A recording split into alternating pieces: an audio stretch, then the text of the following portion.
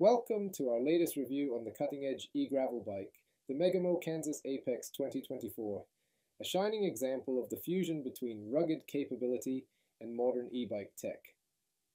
This isn't just any e-bike, it's specifically designed for gravel riding, meaning it's built to handle a mix of terrain while giving you that extra boost when you need it. Let's talk about the heart of the Kansas Apex, its aluminum e-Gravel frame. It's crafted with hydroforming technology, ensuring strength and durability without unnecessary weight. This is complemented by a carbon fork, which not only cuts down on more weight but also offers precision steering and vibration dampening for those bumpy off-road adventures.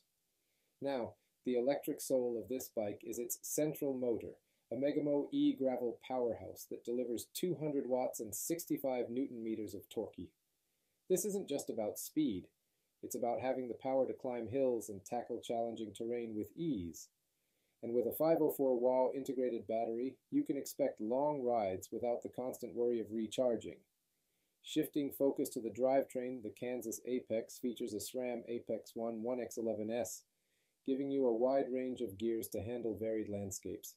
The simplicity of a single chainring up front means less maintenance and a more streamlined cycling experience. The bike rolls on Megamo Gravel GR 700 wheels, wrapped in WTB Ridler tires that are 45C wide, providing a plush ride and plenty of traction.